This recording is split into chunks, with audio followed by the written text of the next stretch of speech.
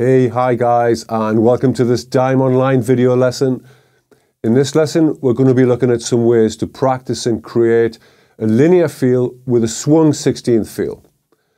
Now, in a recent previous lesson, I demonstrated this concept with some straight 16th notes for like a straight funk or an R&B or a hip-hop kind of feel. Now, we can go through the same process, which I'll explain in a little while, but taking a Swung 16th feel. And that means that we swing the E's and the R beats. So we swing the E and the R 16th notes, and we move towards the triplet notes, the third and the sixth 16th triplet. Sounds more complicated than it is. Essentially, we're just trying to feel that swing feel. We're moving those E's and R notes a little bit later to give that swing feel. There are various degrees of swing, but you kind of just feel it within the tempo range. Obviously, when the tempo gets faster, you get less room to maneuver, so to speak. So it's more difficult to actually feel the swing at faster tempos. Okay, now the process for this is essentially the same as working through straight 16th notes. I'm going to take a bass drum pattern, so I'll just take a generic bass drum pattern, and you can choose any bass drum pattern you wish to practice this exercise.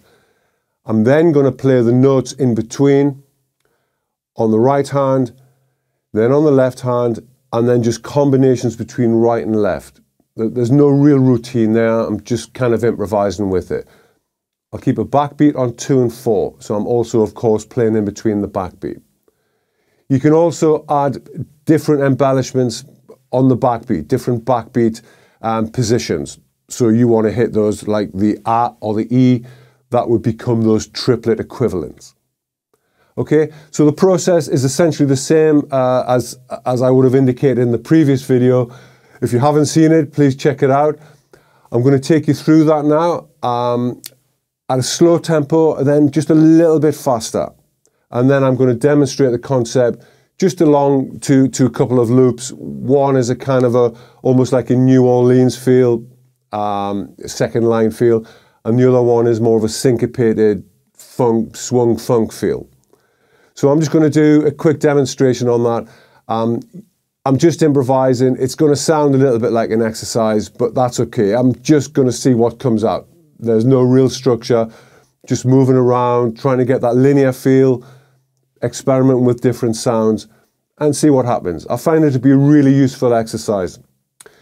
Remember, in general, it's not very typical or common to play totally in a linear style. It's something that you might play for part of a tune or just use it as an embellishment of the main groove.